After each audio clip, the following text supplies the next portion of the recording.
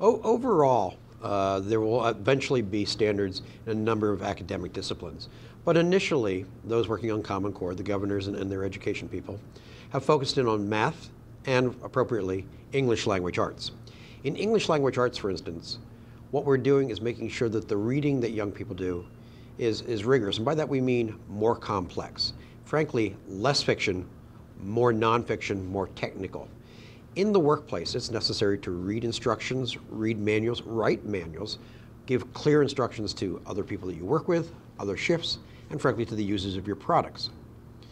We can't achieve that, though, if the students are writing and reading purely fiction. Now, there's a lot of good fiction out there. That will continue to be in there, the classics, of course, and Shakespeare and Dickens and some of the great writers. But also what you'll see is increasingly from elementary school on and by senior high, that 70% of the reading will actually be nonfiction, more technical, more difficult reading levels.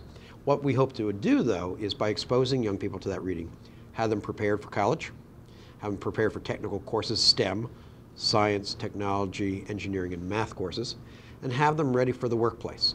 That's the kind of reading that they will have to do there. Of course, we also know that people write the way they read. In other words, that if you can read technical information and grasp it, understand it, comprehend it, retain that knowledge, you'll also be better suited to writing that same kind of material. So the reading and writing will go hand in hand. They will work to improve their writing skills while they improve their reading skills, but it'll be of a more technical nature.